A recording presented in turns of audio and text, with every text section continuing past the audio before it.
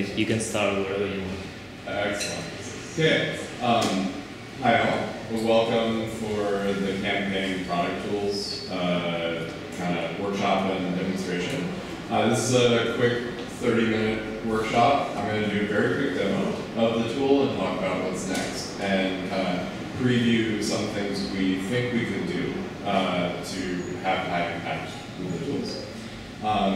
So the campaign product tools are a response to a problem we've been seeing for a while with grantees, especially in the Global South, which is that the programs and events dashboard and other metrics tools only are used in the reporting, and they don't help folks actually organize the events.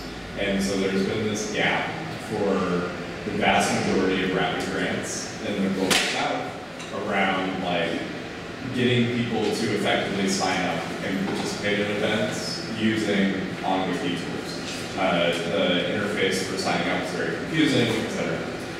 This is part of a larger set of user needs we've identified as part of the movement of organizing research.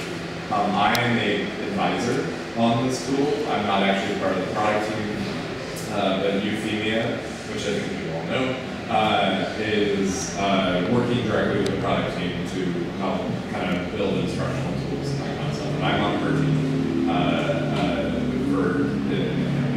welcome. So when we started kind of doing research on campaigns and event tools, Alana, the product manager, went and talked to a bunch of grantees who were running events and campaigns. And we heard a lot of requests. A lot of them had to do with list building, actually talking about okay, I have an event, let me advertise it to the movement. How do I make sure other organizers know that I'm running events so they can learn from my events or participate or join?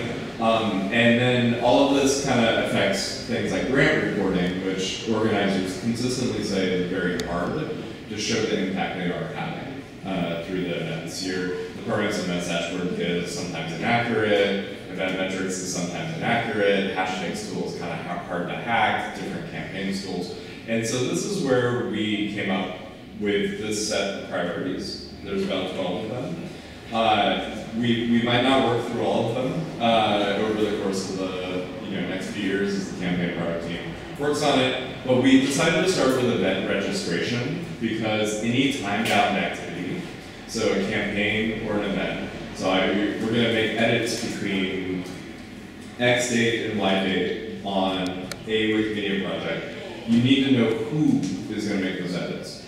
And this is one of the consistent problems with the programs and events dashboard is that when you register a newcomer to that event, they are very confused by the interface, and it doesn't always help with things like account creation. It's not integrated into Wikimedia. And so we started with event registration to kind of provide something within the Wikimedia ecosystem, so you're not having to go through Google Forms or other tools, that is equivalent to the needs of other event registration tools, but privacy sensitive and demonstrates that you're doing work to other Wikimedia communities. So it's visible on the platform rather than what's happening right now, which is a lot of affiliates keep survey software off in a corner that's really hard to manage, that sometimes you don't show you're actually running the event to anyone else. It right now has about 6 features, and it's enabled on Meta. We have a plan to enable it on other wikis, and we're looking for language Wikipedias that want to be tests, where organizers think it would be easy to turn it on. So we don't think English and French are necessarily the easiest to work with in this because it's a new tool, it's connected to a lot of other things, but we want to start with maybe some smaller languages or kind of regional languages that might be easy to work with. And if you want to test it now, you can go to test.wikipedia.org, and the same features that I'm going to show you on Meta will work. So it's the exact same kind of way of doing this. So if you want to test the tool while I go through the demo, you can do that. I'm going to show you an event like a draft event that we're going to create it now on Meta as a demonstration. But I have all of the steps that I'm going to go through documented in the slides, and so you can find the slides on on the wiki now. So to create an event using this tool, and then I'll talk a little bit more about the benefits and how we kind of fit this into something else. You need to create a page in the event namespace on Meta, and so I'm gonna put the mic in. We'll try this. No.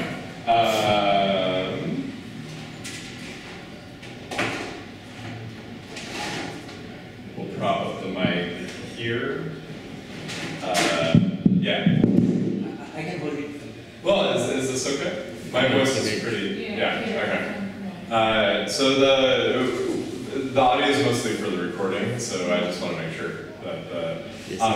So if I want to create an event, I could go into the event namespace like you would for any other page on a wiki, and I can say sandbox, and then the name of the event. So I could do GlamWiki text, for example, and I already created a page just to make sure I understood. You click on the red link, and you'd say, here is a page for my event. Like any other wiki page, you could represent whatever you want. What we wanted to do, though, is pull the user registration out of the wiki text, because it both interferes with translation on Meta, but also confuses new editors. Signing a username on the wiki is very confusing, and it's a really bad first activity to do with folks.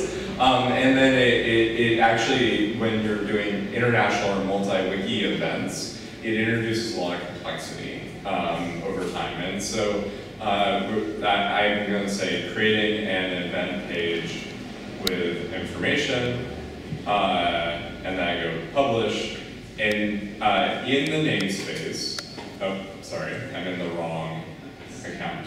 I don't have the, and I'll talk about user rights in a second.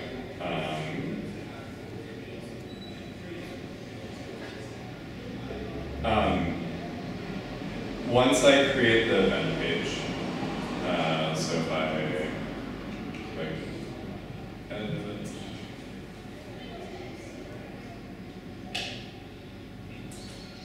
that's an interesting bug. So it's hard, interesting.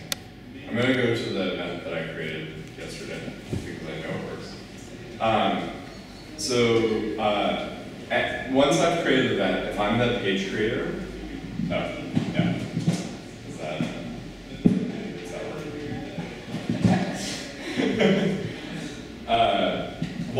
once I've created an event, whatever the name of my page is, you should get a button here. If you have the user right, you'll get the button enable registration. And what it does is it asks me what time is my event going to be and where. So you can pick your time zone. In this case, would be Montevideo. So Montevideo. And the start time is, say, today at a particular point in time, and then like the end time next week. And this is what I think someone's going to edit. I can add organizers, so I could add Bodhi, if I can spell your name correctly. H, 1D. Yeah, 1D, H. Yeah, that one. No. SATB. What? BODH or SATB.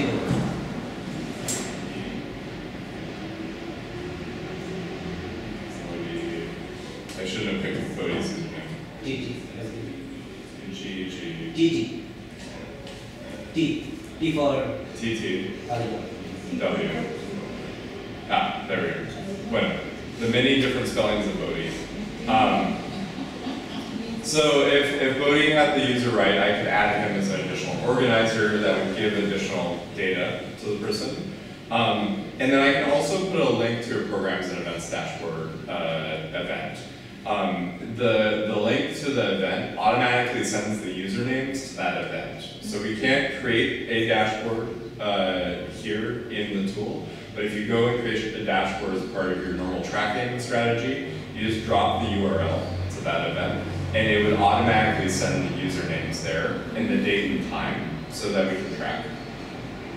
And then I can pick online event, in-person event, or online and in-person event, and put in something like a meeting URL. So if I, say, had a Google Meet that was being used for the meeting for an online event, or I had a specific location, so we're like Uruguay, and then we're like Figue, Montevideo, and then if I had a Telegram or WhatsApp or some other coordination tool, I can put those all in here.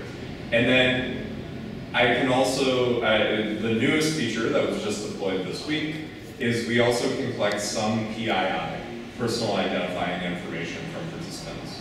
So what we can do is in the registration, everyone has an can have optional questions. What is your gender? What is your age? What is your profession? And then how confident do you feel about contributing to Wikimedia projects? And how, do you belong to a Wikimedia affiliate? This is brand new. This just got deployed this week. The idea is that your event will start collecting data, demonstrating your impact on gender, age, and outreach strategy.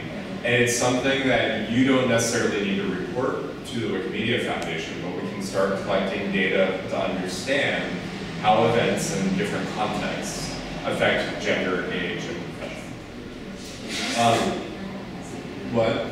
I'm saying even the statistics help to plan as a group because you can see the trends and notice the demographic that you're reaching, and you make that and say, okay, we were reaching 20 to 30-year-olds, now we need 30 to 50. Yeah, the idea is to give organizers a little bit of strategic steering data that you would normally get in other places, but do it in a privacy-sensitive way that's appropriate to the Wikimedia movement. So what it does is it asks the questions, then aggregates the data for you as the organizer. So it doesn't attach it to each individual, but it says, as a group, you had over half the participants were women, and this will help with reporting, right? So you no longer have to collect that information separately and then do it. Yeah. Especially like for gender, normally people just sign in and you can't tell somebody's gender from their username. Yeah. So that's really helpful. And this is, especially for online organizing too, this is, we imagine it'll help better understand your audience. So if I click enable registration, if I did something wrong, like the date and time, so I need to make it like later today, for example, Bodhi doesn't have the user right, so I'm going to remove him for right now, and then I can click enable registration to pick her. I'll start tomorrow. Okay, cool. And so when I go back to the event page, as an organizer, I get an interface like this, where I get to manage the event. I can see the participants and the information. And what's nice about this is make sure that the essential data about the event is at the top of the page. So as a user interface feature, it's absolutely clear what's going on. But as I manage the event, I can see who the organizers are. I can change the vital statistics for the event. I can see if someone registers. So if you want to register right now for the event, you can go to that page and you can say, I'm registering for the event. And then I can send messages now to all the participants. Right now it's only email. So everyone who has email enabled on their account, you can send an email to. And so you can send something like update information like, hey, there's a new URL, this is the logistics you need to know for the event. The idea is we should also be able to do talk page messages as well in the near term. And the whole idea is you can do all of your main contact activity here. The added benefit of this, and I'll go and you'll see some of the events, that we've used it, that I've demoed it on. The added benefit of this, and I'll go to a private,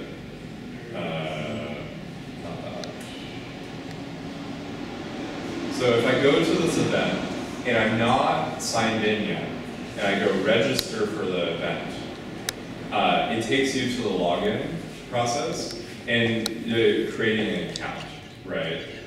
So if you don't have an account, you're in the account dialog.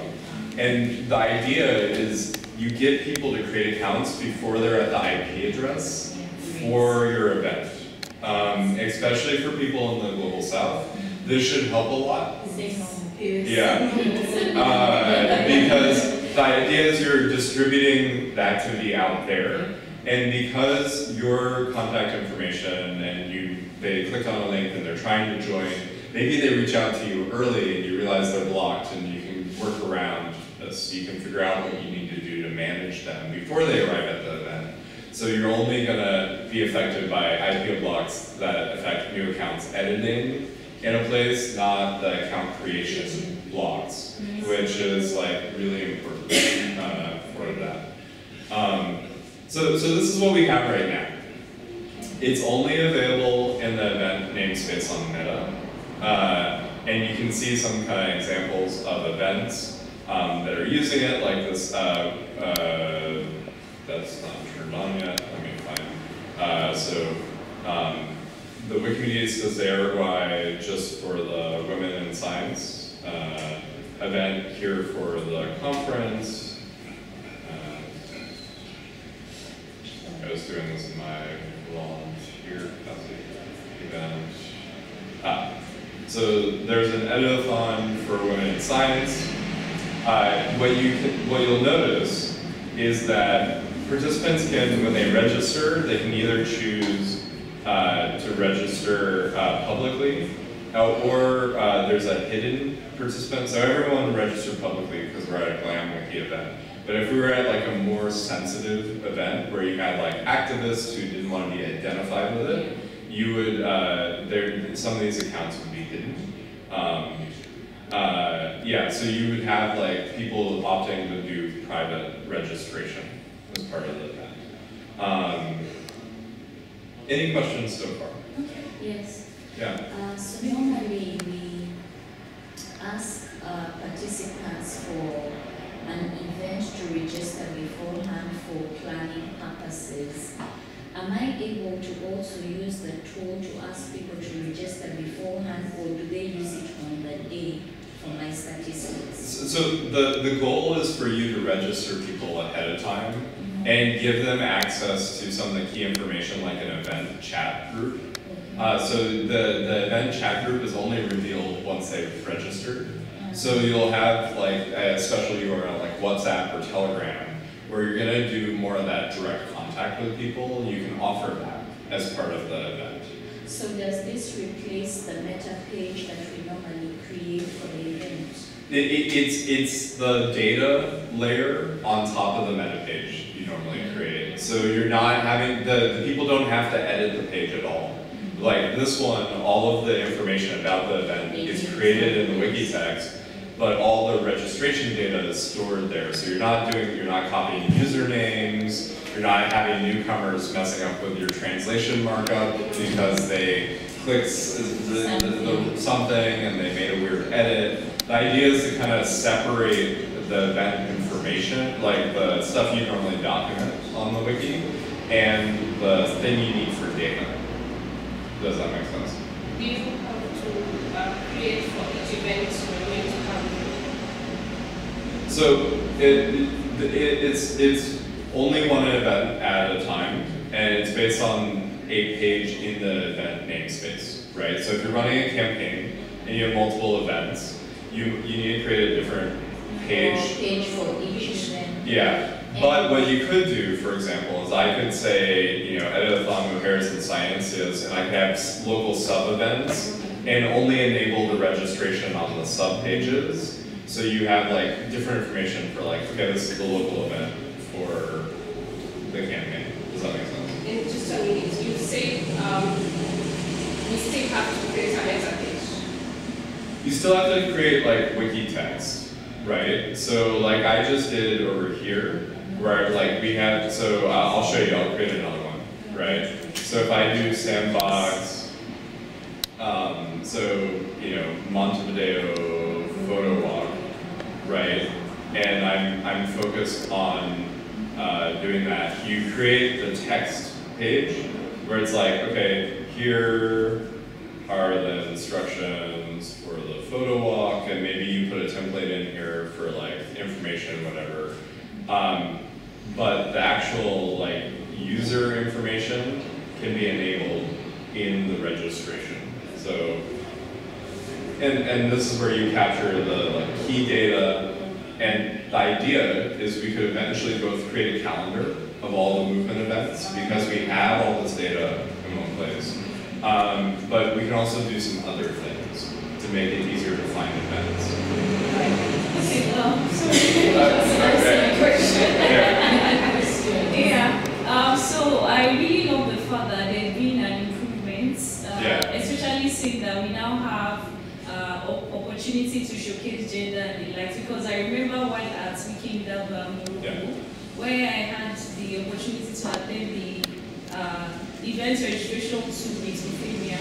As at then, there was no question for participants included. This was deployed this week. Okay. Yeah. So some of the questions I raised then was that what if we want to ask specific questions that would help us answer some need assessments of the participant before the training? So let me try to register for this event real quick with my volunteer account, and I'll show you what's available.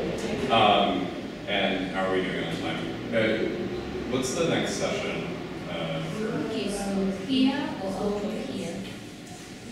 You read as 11:15? Is that when? Okay, cool.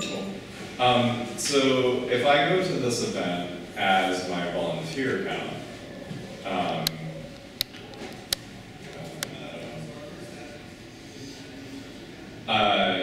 you'll see that there's a couple questions that are enabled. Why is that on mobile? Did I enable? Oh, I didn't enable registration. That's fine. Here's the one I enabled. So in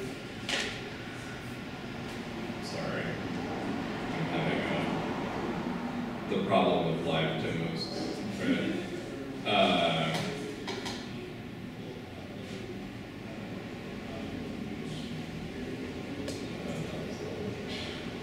Okay, so in the manage event thing, you have the